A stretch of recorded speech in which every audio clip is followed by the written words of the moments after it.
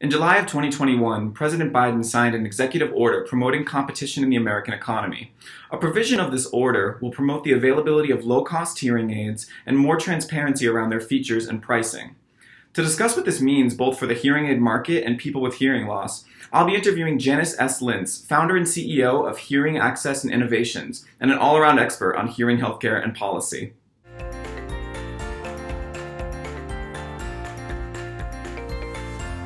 Janice, thank you so much for taking the time to talk to me. I really appreciate it. Oh, my pleasure. Just to kind of give our listeners a bit of context, I'm sure everyone listening can relate, but hearing aids are naturally very expensive, often costing upwards of $2,000 for a pair. Could you maybe explain some of the factors that contribute to these costs? Honestly, I'm not really sure why, because it shouldn't cost that much. And it's not clear why hearing aids cost so much money. And that's the million-dollar question, literally. Why do hearing aids cost so much money? I mean, think about it. We have a cell phone. Well, you can't see it through here, but you have a cell phone, right? And even a pricey cell phone is about $1,400. And what that cell phone does is so much more incredible than the hearing aids. It's not clear why hearing aids cost upwards of $8,000 plus then accessories. I'm not clear why it's so expensive. Way back in 2017, Congress passed a bipartisan proposal to allow hearing aids to be sold over the counter. One of the goals of this would be to lower the cost of hearing aids. Can you tell us kind of what happened with that proposal? When the bill was passed into law, it came with the requirement that regulations had to be added to this over-the-counter hearing aids. They didn't say what the regulations were or what should be part of the regulations. It was supposed to be submit for comment of what regulations should be. And they're just still languishing. So President Biden, earlier this year, I actually wrote a letter to President Biden asking okay, it's been a while, like what's happening with this? Why hasn't this moved along? Thankfully, President Biden passed or signed into effect the executive order.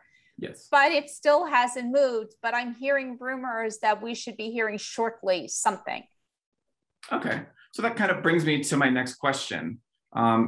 If everything works as intended, how exactly will Biden's executive order affect the hearing aid industry, particularly as it relates to people who are buying hearing aids or need them? It's not clear. The problem is we don't know what the regulations are going to be. I know what the regulations I want, and I actually submitted a petition to the FDA asking for my request to be part of the the regulations. I'm very clear what I want. One, I want telecoils mandated into hearing aids, either over the counter or PSAPs, which is what over the counter hearing aids are, because the telecoils, as we just saw before we started this, when you use Bluetooth doesn't always connect. Also, Bluetooth burns through hearing aid batteries, which are very costly. And the more severe your hearing loss, the more expensive the batteries are, and the quicker you burn through those batteries. A telecoil connects electromagnetically to an induction loop and doesn't require connectivity issues. And it doesn't burn through batteries because it's not using the batteries, it's using electromagnetic. So for me, that's very important. But critical, because people need sound directly to their hearing aids. Hearing aid companies don't like telecoils because it makes every single hearing aid exactly the same. So if you're selling $8,000 hearing aids and you're saying, these are the greatest noise canceling, or they're they work with maths, or they're restaurant, we don't know if all these things are the same, they really work, or people are peddling snake oil. And so for me, this became very personal because my daughter at one point was told hearing aids no longer worked for her by, quote, a top audiologist. And she said she needed a cochlear implant. Well, it turned out there was a hearing aid that existed, but it was a hearing aid she didn't sell. I had to go directly to Starkey in Minneapolis. And how did you find out Starkey would have that?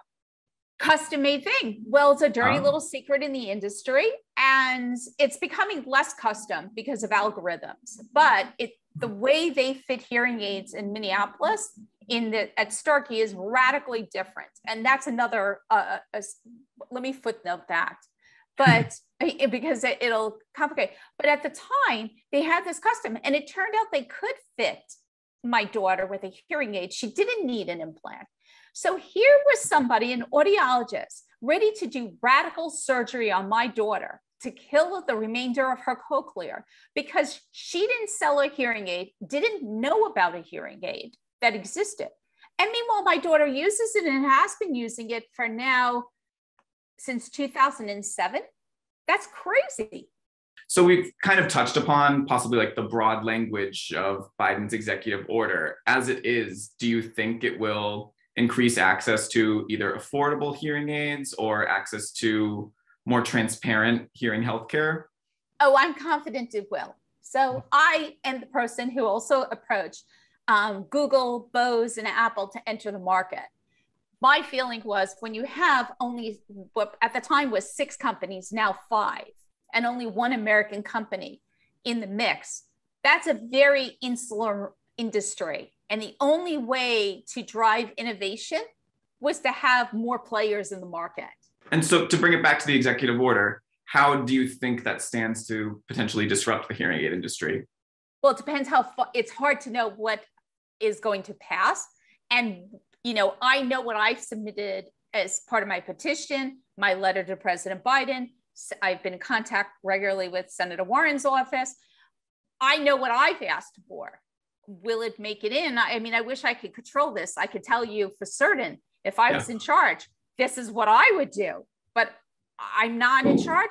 And it's hard to know what's going to make it in. But I think the more people who send letters to the FDA and to the FDA chairman and to Senator Warren saying, we want telecoils and we want generic names for features. And we want the FDA to test using international ANSI, ANSI standards. With the more people demanding, not requesting, demanding this. Yes. That's how we affect change.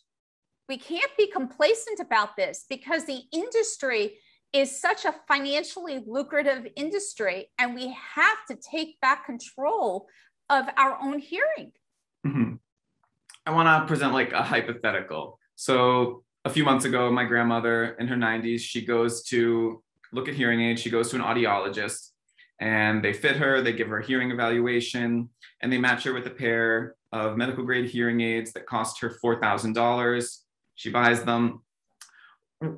In an ideal world, let's say this executive order checks off every one of your boxes. What would be different about that experience?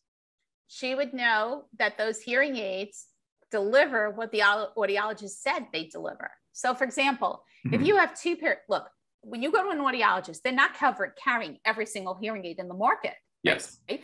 They're offering a selection of hearing aids. And that selection is tends to be easiest to program and generates the highest profit, right? You're not going to pick things hard to program that take an enormous amount of time or that you don't make enough money, because that would defeat the point of being in business. Yeah, and certain manufacturers also have their own like proprietary places as well. Right. And so let's say your grandmother purchased hearing aids. Maybe she went to Joe, but maybe Ann down the block had better hearing aids that would have worked for her, but he didn't sell them. Is he going to tell her that? So how does your grandmother know she got the right hearing aids for her when she can't compare them? So maybe to kind of wrap it up, what would be maybe 3 bullet points? Doesn't have to be limited to 3, but like what would be the main things you want to change about the hearing aid industry? Well, I'd like to have, the telecoils added so people can, when they go to museums and theaters, hear the sound directly in the videos. It's a misnomer to say your hearing aids are going to do all the heavy lifting. They're not necessarily. And an induction loop allows somebody who's in a museum, a theater, to hear the sound directly in their hearing aid through a telecoil. because it may not work. And even if, let's say your hearing aid is, let's say, better than others, right? Let's say it is tested and it does work fabulous. You kind of sometimes still need the telecoil, and you should have belts and suspenders, right? You should have a backup system. And I want to see the telecoil mandated because it allows you to be able to hear any cell phone. If you pick up a cell phone in an emergency, think 9/11, you don't always get a choice of which cell phone you're picking up when the plane's crashing through your building, right?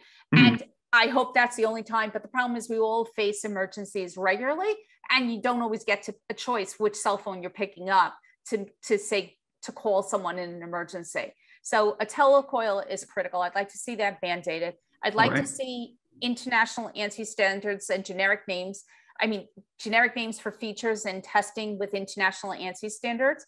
I'd also like to see Medicare and health insurance cover hearing aids. Oh, yes. It is ridiculous that Medicare, and I know this is something Senator Warren's office is working on, but it is ridiculous that Medicare does not cover hearing aids and health insurance, right? This is a critical thing. To me, it makes absolutely no sense. And it's time to remind people hearing aids is about hearing and not job employment. And hearing aids should not be the new status symbol of the rich. That's a really good tagline. I like that.